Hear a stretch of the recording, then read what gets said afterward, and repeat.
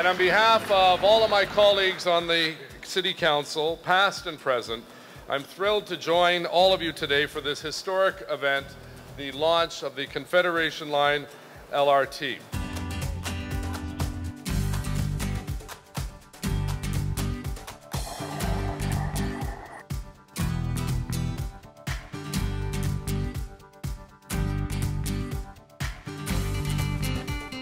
I really liked the ride on the train today. Best part was when it went really fast. Still has the new train smell, if there is such a thing. So far down, and they said way more time going down and up than you do on the train. Love it.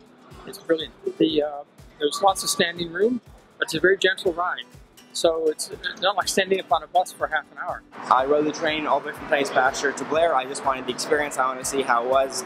And it took 24 minutes. I'm very surprised by how fast it was. It was awesome. It was a nice, smooth ride. It was great, yeah. Just did the first loop on Ottawa's LRT, and I think it's fantastic. It's like we're a real city.